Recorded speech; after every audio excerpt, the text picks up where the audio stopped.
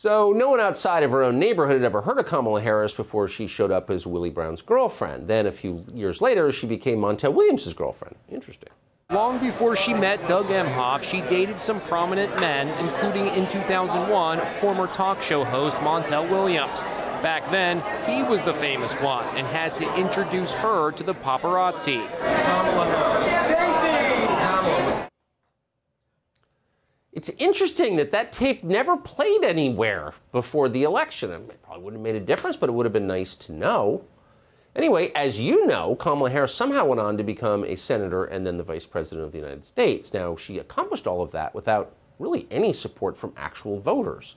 We know that because there's a lot of polling on it. Virtually no one in California, her home state, for example, supported her presidential campaign.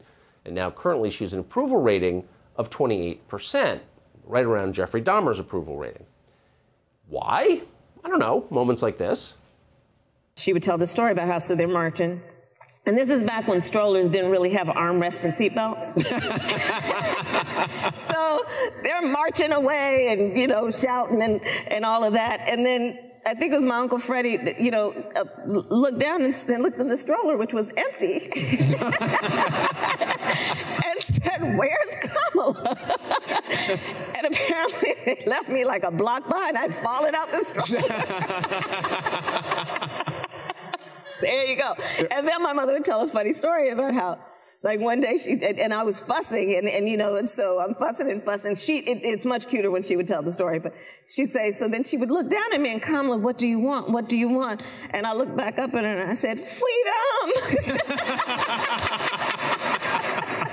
It's just fascinating watching that, how transparently false it is. It's like everyone went along with what everyone could tell was a lie. It's interesting.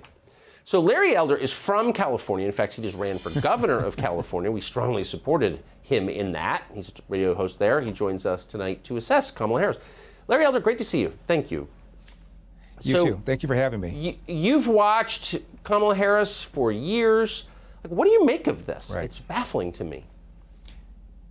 Well, it is baffling because if you look at it on paper, Tucker, she's a pretty successful politician. She ran for and got elected Attorney General in California, beating out her competition. She ran for and got elected senator, beating out her competition. And then she had this disaster run as vice president. And as you pointed out, even people in California didn't support her.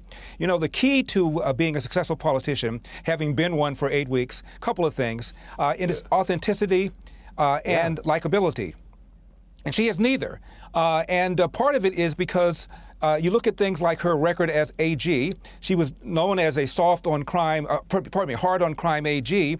And then she got kind of busted during the debate with Tulsi Gabbard when she pointed out that she prosecuted marijuana offenders, not possession, but offenders, dealers, and then joked about marijuana on a radio program.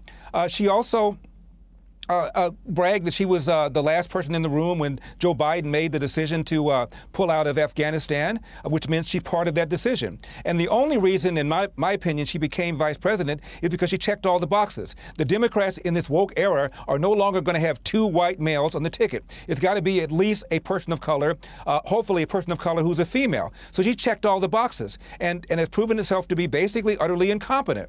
They're now backbiting. She'd even accused, or at least one of her staffers has accused Joe Biden of being racist. So she's not unwilling to pull the race card in order to defend herself. And that's offended a lot of people. You played her laugh. She has this cackle that a lot of people just find off-putting. When she gets into a tough position, when she doesn't have an answer for something, when somebody corners her, she reverts to this silly laughter, and it just angers people. And Tucker, if I can say one more thing, it's not fixed in stone. The good news for her is that 2024 is a mile away, and as you know, that's an eternity in politics, and you can change that.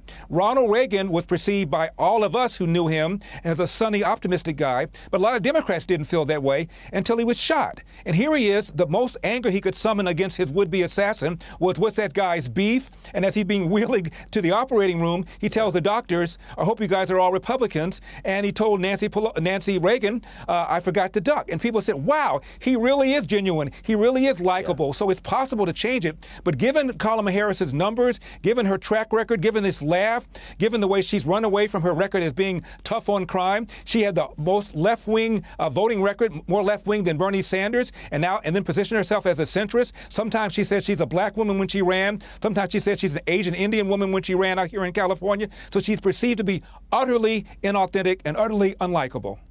Yeah, I'd rather have Willie Brown any day. And I don't agree with Willie Brown, but at least he's a real person. No, I did very nicely put. Right. Larry Elder, thank you. Good to see you tonight.